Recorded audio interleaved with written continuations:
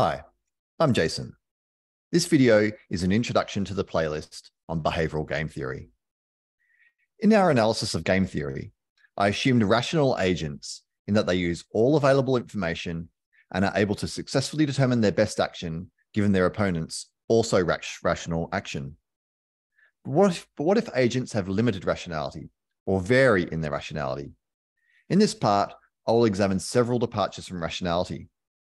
The first is level K thinking, in which the agents are assumed to have a certain level of reasoning.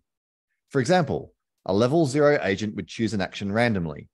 A level 1 agent would assume that the opponent is level 0 and choose the best response to that. A level 2 agent would assume that the opponent is level 1 and choose the best response to that, and so on. The players try to be one step ahead of their opponents. The second departure involves the degree to which the players account for asymmetric information. We consider what happens if players act as though everyone has the same information, or if they fail to appreciate the informational advantage they have relative to less informed agents. The third departure involves emotions. We consider the role of emotions in enabling players to commit to courses of action that they otherwise could not credibly stick with.